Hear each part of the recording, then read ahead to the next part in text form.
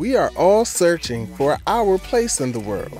We are constantly writing our own life story, learning who we are, and realizing what makes us unique. So, let's talk about self-identity. Self-identity is recognizing your potential and the qualities that set you apart from everyone else. Self-identity is how you see and define yourself. It's your belief in your own qualities and abilities. Simply put, it's your belief in yourself. Understanding your identity involves a combination of knowing your own personality, strengths, interests, and hobbies.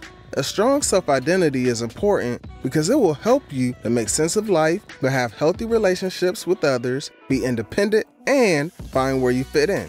Knowing yourself means you don't have to change who you are just to fit in. A strong self-identity matters because it will give you confidence in who you are. You can build your own self-identity by exploring your own interests, your beliefs, your values, your likes, and your dislikes. Reflection questions. What does self-identity mean to you? Name 2 to 3 reasons why you are important. Why do you think it's important to have confidence in who you are?